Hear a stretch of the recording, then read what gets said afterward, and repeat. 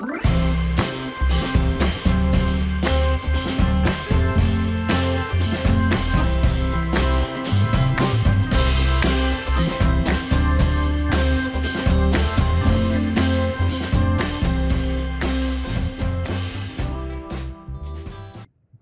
back to episode 3, Piking for Beginners.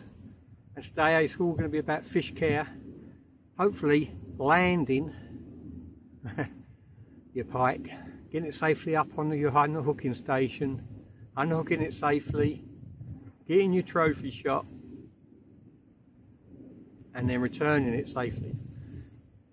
That's all it's about today. Well, hopefully we're going to catch a few pike, and we're going to show you exactly how to land them, hopefully how to play them successfully, get them up on that bank. I'll show you exactly how I go about unhooking them. I'll show you all my unhooking station, getting the fish back safely with the minimum amount of time and the minimum amount of fuss. You know, the title says it does what it says on the tin, Piking for Beginners. So landing, unhooking, trophy shot, back in the water safe and sound. That's what we're going to be doing today. So here's my unhooking station.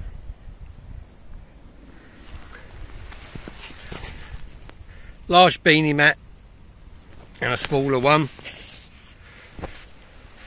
Nice big sling. Got my scales there, unhooking tools there, something to dry my hands with there.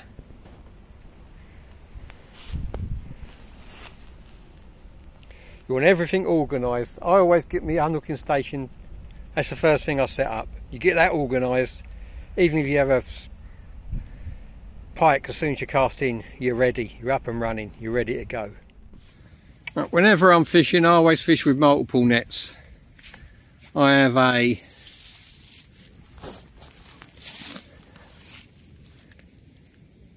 Fox Predator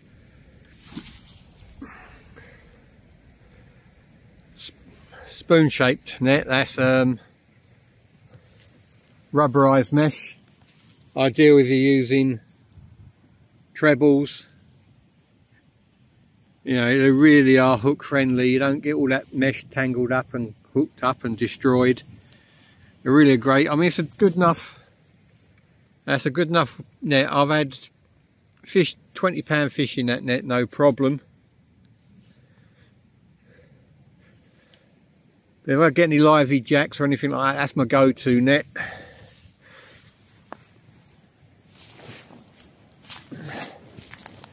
And then my second net, yeah, you always have two nets. As I said in my first video, grab a 42-inch.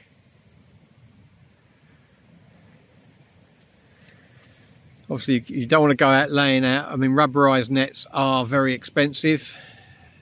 A net like that, not this one particular one, this is a tracker, but you can get, you know, from the cheaper manufacturers, the NGTs and people like that, you can get a 42-inch landing net plus handle for under 20 quid. And I'll use that for the bigger fish, you know, 20 plus. Anything I catch over 20, I use that net. The reason I don't use it all the time, and you'll find if you're using trebles, is you can quite easily have a trailing treble catch onto that mesh. Now all of a sudden you've got a big deep net and a fish is hooked up at the top of the net and it's, you know, it's dangling there. It'll rip the net to pieces, and even worst case scenario could damage the fish's mouth. So I tend to use these for the bigger ones. The rubberized specialty ones, obviously they're very expensive.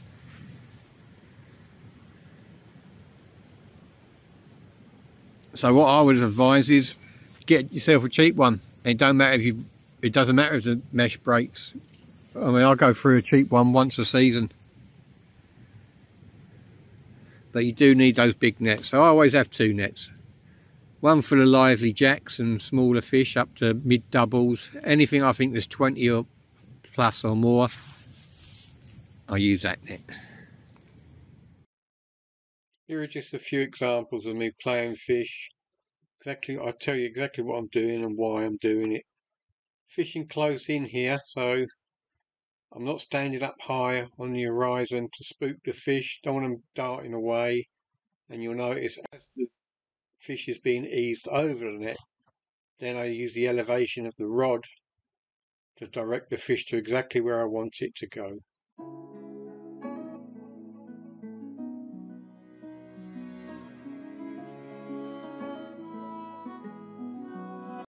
In this sequence, you'll notice me tucking the butt of the rod under my forearm as the fish tries to exert pressure. That's just that little movement allows me to apply counter pressure without using too much force.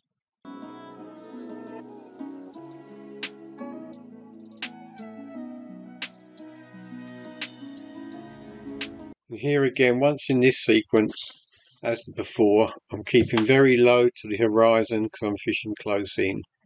But very early in playing the fish, I get that landing net in position to my left hand, so I know exactly where it is when it comes to gliding that fish over the net.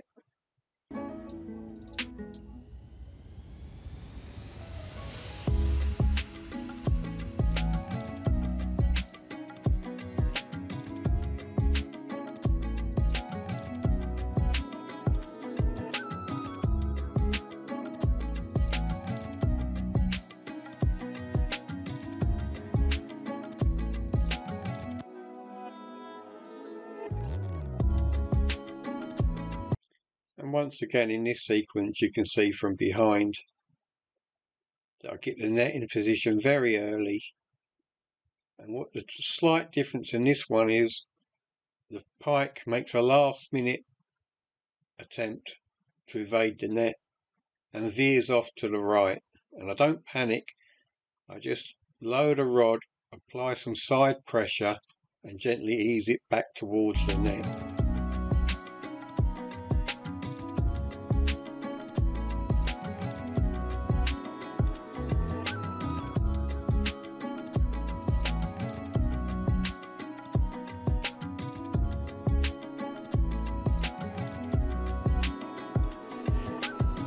And here in this sequence you can see I do everything completely different.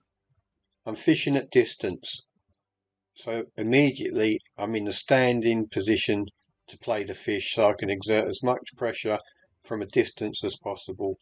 You want a tight line between the tip of your rod and that fish when you're fishing at distance. When I do get it close in, it makes an escape route for my left hand two rods. That's when you've got to exert some pressure. You don't want your pike running through other lines. That causes all sorts of problems. So there are times when you have to exert some pressure.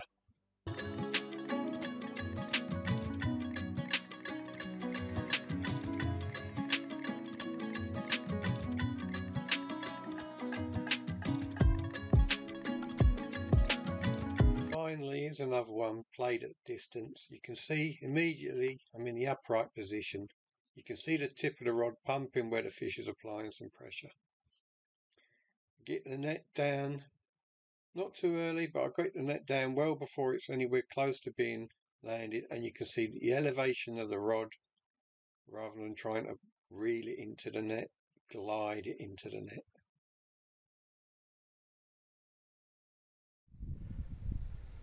Well, you run your fingers up to the chin.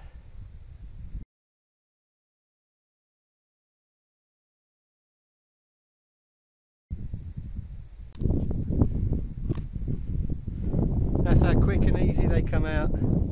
So gently run a couple of fingers up to the pike's jaw, lift the head slightly, slight pressure and the mouth will open automatic, and you can just put them unhooking tools in and take the hooks out.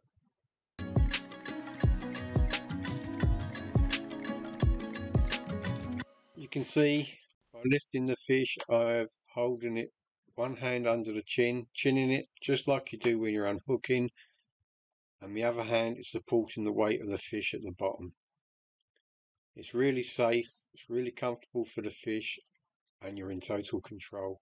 Notice when I put the pike face on, my hand position for the chin. And see how easy it is to lift from the chin with this one. And all that's left to do is return your catch safely back to the water.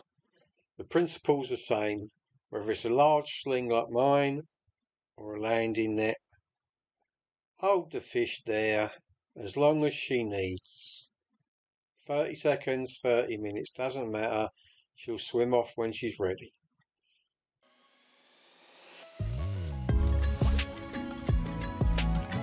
And there she goes, safe and sound.